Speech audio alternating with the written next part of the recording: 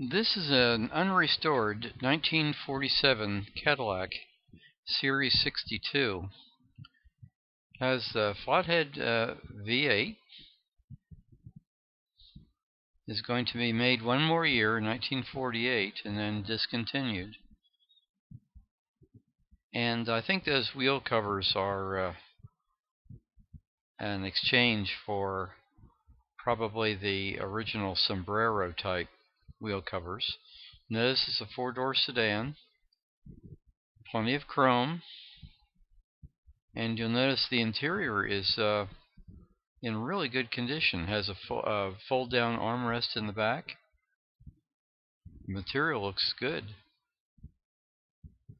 and it has a HydraMatic transmission, as you can see by the indicator dial there on the steering column.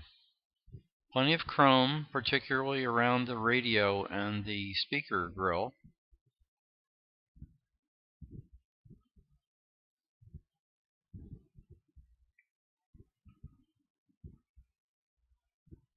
And I do believe the gas cap resided in that taillight in the back, which probably confused many people that ran gas stations, try to figure out where you put the gas.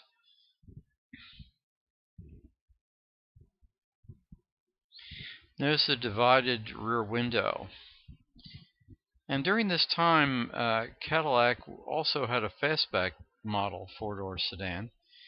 And this, as you see, is not a fastback. This is a more conventional design that really won the contest. I think they were trying to see which was going to be the most accepted, and the fastback wasn't as popular as this design.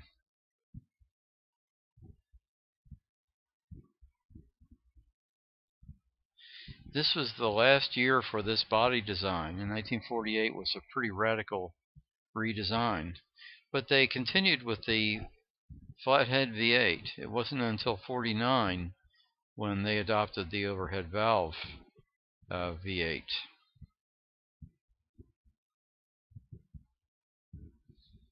But I think the amazing part is that grille.